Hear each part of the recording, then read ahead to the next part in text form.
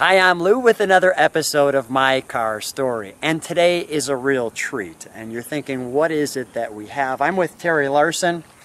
We're in the suburbs of Phoenix, and Terry, with that being said, how many of these cars are still out there? 48. 48 of these cars. And you've raced this car how many times? I've raced it over 100 times over the last, well, since 1987. So you've taken this, which is a race car, and you've raced it, but most people don't race these cars. How many do you think are still racing in the circuits? Not very many in the U.S. There's a few in Europe, but maybe one or two in the U.S. Tell them what we're going to be looking at. It's a 1952 Jaguar C-Type XKC017.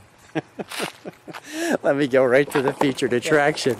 So with that being said, this is one curvy, beautiful race car.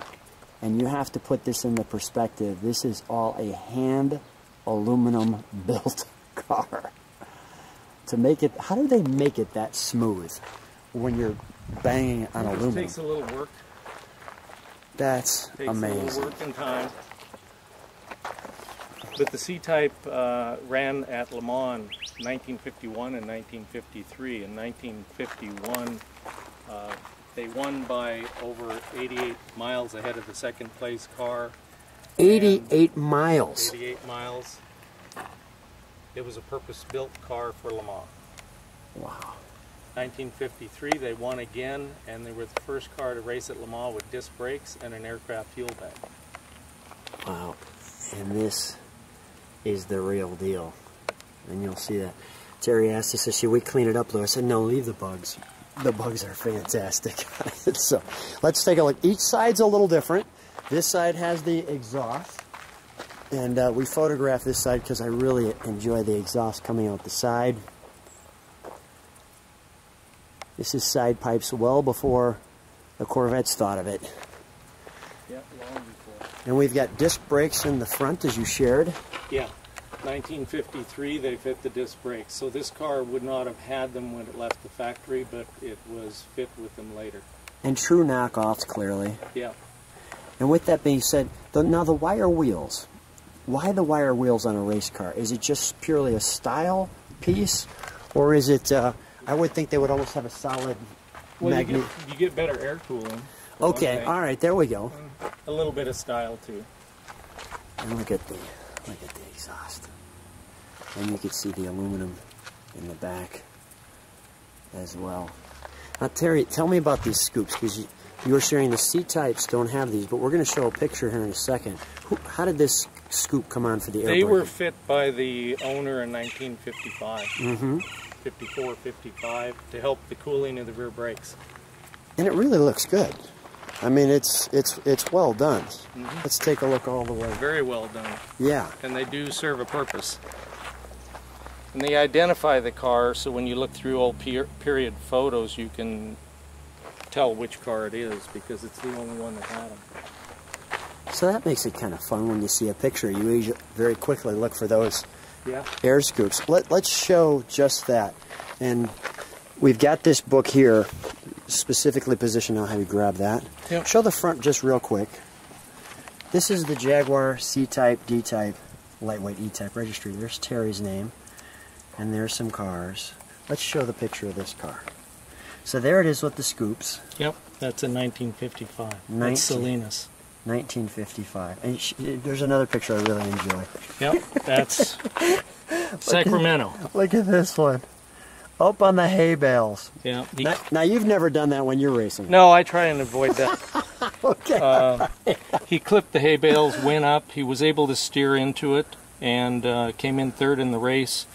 And you can see that he's holding on. Oh yeah, sure. So he doesn't fall out of the seat because he had no seat belts. That's great. That was real That's racing. Great. All right, let's put that back. I do want to show something back on this side. Is this all the way open too? Is that or is it a bodied? Can you open that for just a second? Sure. Right now, there's a fuel cell. Sure. In there. All right. There we go. That's awesome. Terry, we've got this out here for a purpose. What do we have here? Oh, that's just a nice old tool roll. From the well car. patinaed, original old tool roll. That is great. You have that with your C-Type. Yeah. And I want to feature something Notice that strap right there. We're going to be using that in a second. Let's open the passenger door for a moment, please. Yeah, it's got a leather door pull lanyard. So you pull that leather strap, like so, and then this moves in and out. The spark plugs there are for a purpose. Right. Spare set of spark plugs. That's how it was back in the day. Mm-hmm. Look at the body. Now the fire system I added. Okay. You kind of need that for racing. Mm-hmm. Now is all of this, I don't want to call it carpet. It has It's Hardura. It's called Hardura. And it's the original type material. Okay. Tell me about the tack, why it's angled that way. The reason I position it like that is when you're racing, the tracks are generally counterclockwise, and you are looking over the bonnet for the apex, and that's the closest to be able to view the tack. You want Redline up at the top so it's easier to see. You got it. You don't have to take your eyes as far off. Let's unleash her, shall we? Okay.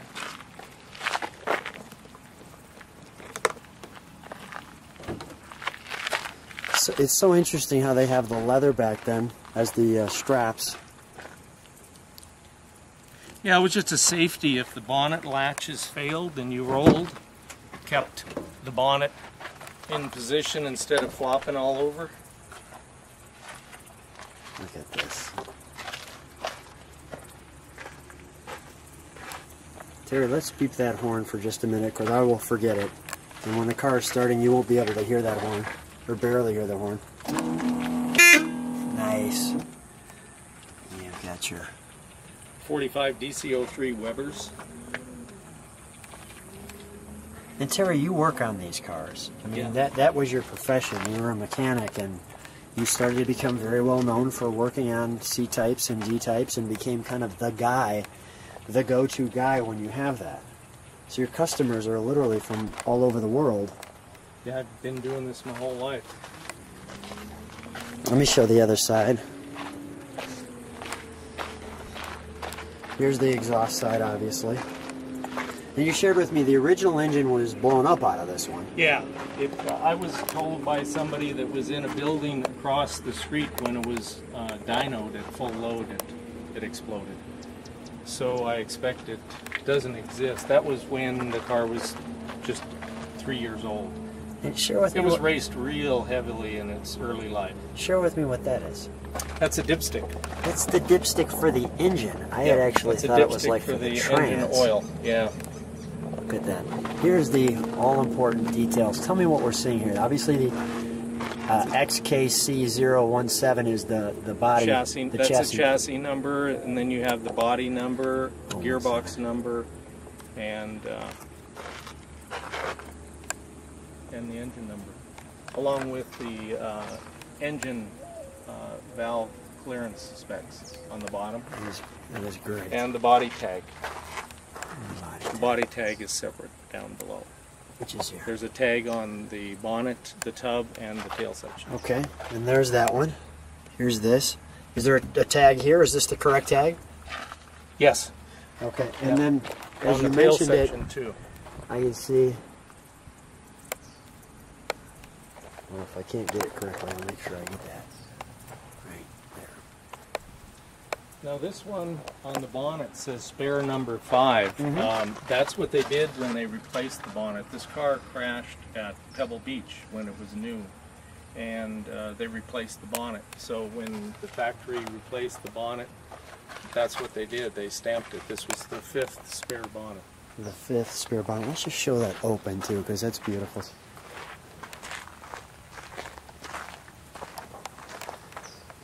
Ah, a car you could just take your time and enjoy. Such a treat. Okay. Terry, is it possible to start it while this is open so we could see the engine in action? Yeah. Okay.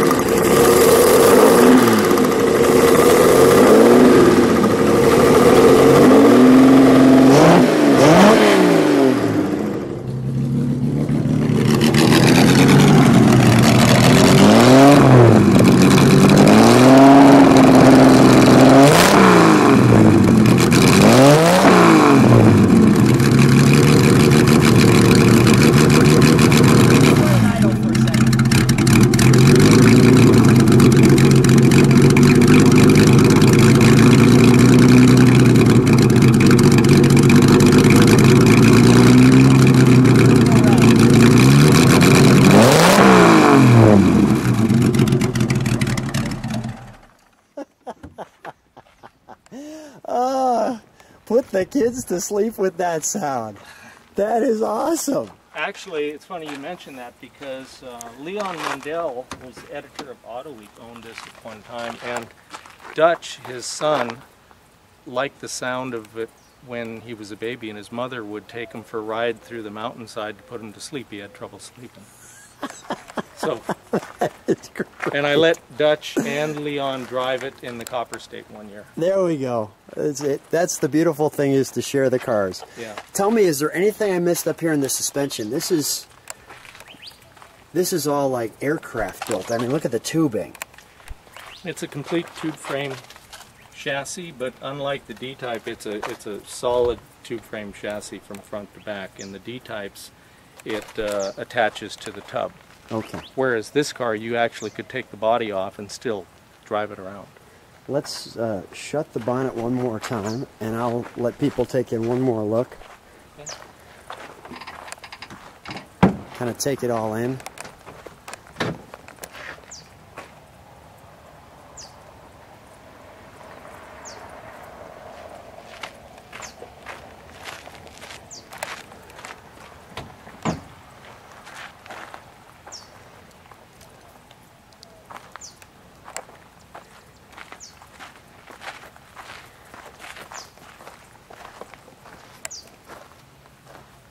Oh, that's absolutely gorgeous.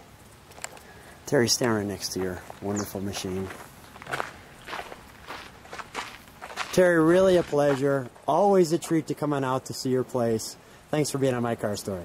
My pleasure. Thank you.